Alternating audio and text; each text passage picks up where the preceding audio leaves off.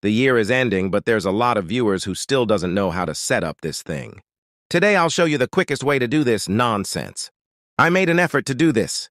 Is English language for all of my viewers there, including Filipino viewers? I'm showing you this item called M3 Converter. This converts touches from your mouse and keyboard. I've made plenty of videos on my channel to showcase this bad boy. Here is my M1 Pro, and this is the cheapest and most popular video on my channel. Speaking of popular, this video right here is around 100K views and counting. Let's make another history using this video, shall we? Moving on, download the KUGAMER app using the link I will provide below. There's tons of version in the link, but the best one is not the latest. Reason being is the manufacturer keeps on uploading new app. However, they do remove one feature and add it in the next version. Just download the version 5.002 and you're safe for the next 100 years. Install the app and let's manage the cables. This free cable in the box should be plugged into this Android emoji carved in the plastic. This is Type-C to Type-C cable. Plug this in the other end to your device. Please note that we are in wired mode, as you can use this through Bluetooth as well. This blue light is not blinking, meaning we are connected properly. For your mouse and keyboard, plug it in correctly, because if you're dumb enough to not see this carved logos, please kill yourself. You can use 2.4 GHz dongles for your wireless mouse or keyboard. Here I'm doing hybrid mouse as dongle and keyboard as wired. Open the KUGAMER app.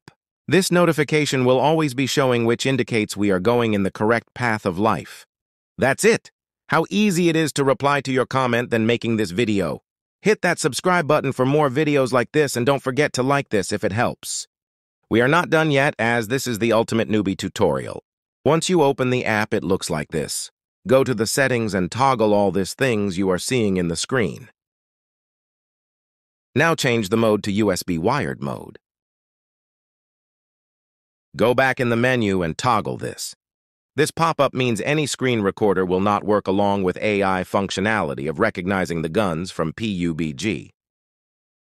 Open the game you prefer after you have added it in any available slots in the right side. Use training mode to customize the controls and preset. Choose the third option here. If you wanted to copy my custom controls, you can screenshot or pause the video while you can. Now here is my preset that you can use. Now for the yellow colors, here is the configuration.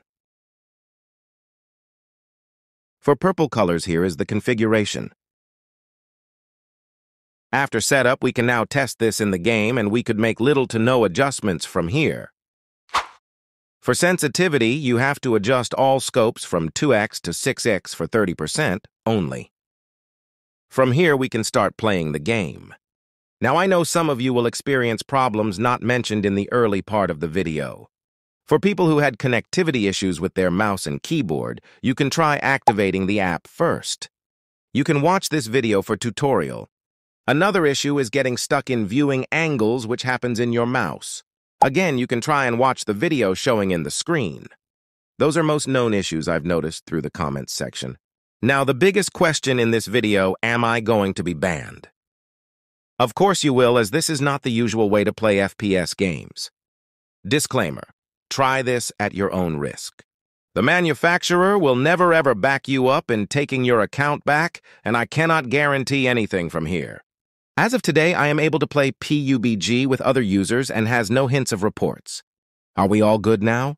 Or you still have questions on mind? Feel free to message me on Facebook or comment down below. That's all for today. Cheers!